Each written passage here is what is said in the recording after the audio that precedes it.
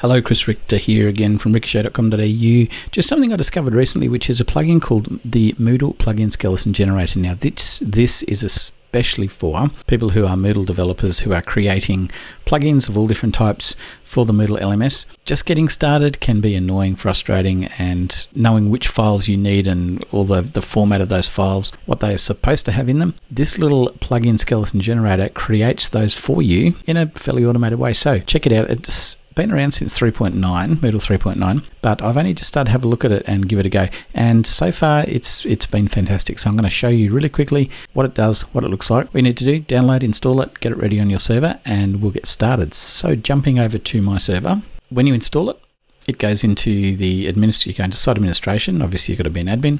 Go to development, and you'll see there generate plugin skeleton. And if I click on generate plugin skeleton, I can choose what type of plugin I would like to create, an activity module, admin tool, all these different plugin types, blocks, absolutely anything that I like to create. I'm going to use a local plugin because it's the simplest and easiest, but you can see it's got everything else in there, including quiz types, quiz behaviors. There's plenty of opportunity of things for you to do in this. So let's just go with the local plugin. Again, keep it simple. We're just going to call it Ricochae Dev.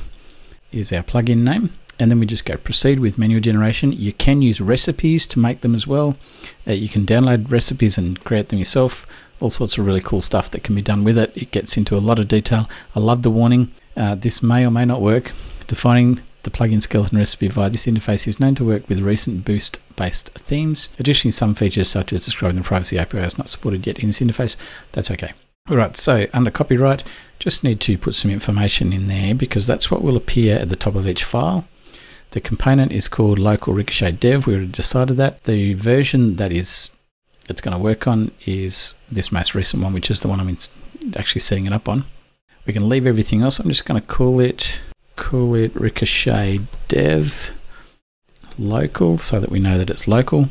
We can also include other files like an install file. It tells you a little bit, generates the file for the DB install, settings, generates the settings file. Let's do all of that. You can also add dependencies. So if this plugin relies on another plugin, you can put in the reference for that plugin and the version number as well. Language strings, so you can put in there anything you like as a language string or add in your own language string. So for example, if we had plugin instructions was the ID for it. I should actually make that an ID. Plugin instructions, and the instructions are the text that goes in there. Add that to the language file. I can just keep adding those. CLI scripts you can put in there. Message providers, capabilities. So if you want to set up some capabilities first off now, you can put them all in. Define what role they belong to and what the permissions are as well. We'll leave that one, but that's really cool. Observers and events, which are really cool. Should look more at observers and events.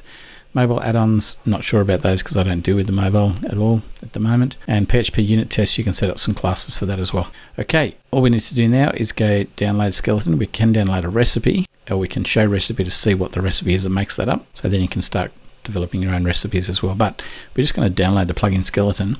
And then quite simply, I'm just going to open that up and show you what it created for you. For those that are PHP developers doing plugins, this is really, really cool. You can see now that it created a folder called Ricochae Dev. Well, it's inside our zip file. It's created the DB files, including the install and uninstall, and notice it's put in the package name, it's put in the category, it's put in the copyright for us, it's put in the main function that's required, all the code, or the main code that you need when you're getting started. Just saves you having to do that yourself. It's put in the language file there, including the plugin instructions and where the instructions that we created, plus the string for the plugin name, which goes in there anyway because it's needed for the plugin install. We've got a license file, we've got a README file, we've got our settings page, which is all perfect and ready for settings, and our version page with the plugin component, the release versions required, all of that. Everything's in there ready to go. All you need now to do is add your index.php and you can start creating your local plugin with all of these other bits and pieces sort of ready for you. It just saves you a lot of time, a lot of effort. So I recommend you jump in and have a look at the Moodle plugin skeleton generator. Hope that's been useful for you. Please, if you've got any cool tools or things that you think have helped you with your development, please put them in the comments. I'd love to hear, love to know what you have and what you think and what you found out there in the Moodle plugin world. Otherwise, I'll talk to you again soon. Hope that's been useful. Catch you later.